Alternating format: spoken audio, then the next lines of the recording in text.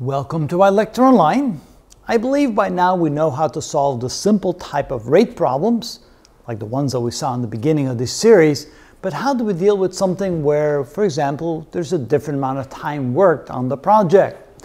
Here we have Bill that can complete a project by himself in 15 hours and Fred who can do it in 20 hours, also working by himself.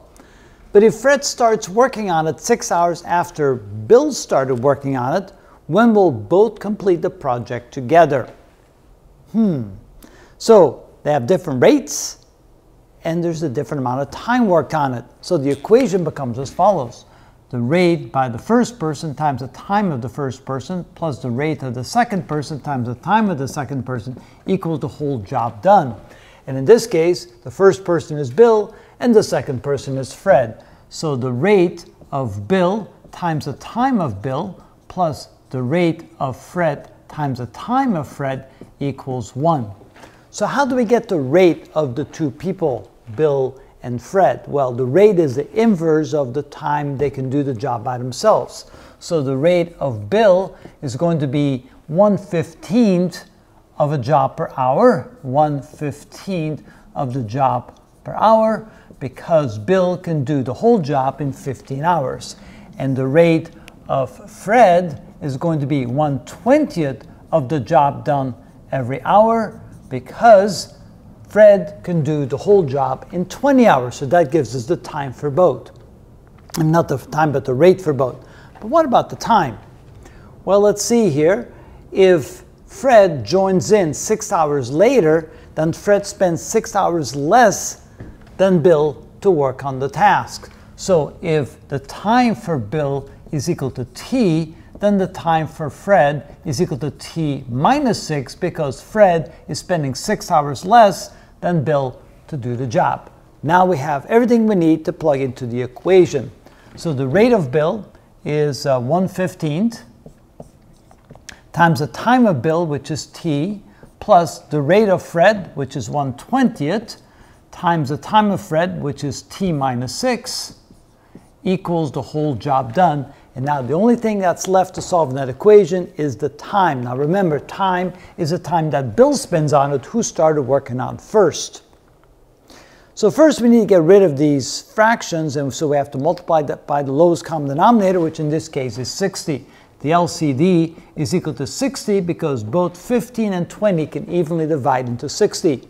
So we're going to multiply both sides of the equation by 60. 15 goes into 60 4 times, so we get 4 times t, plus 20 goes into 60 3 times, so we get 3 times t minus 6 is equal to 60 times 1.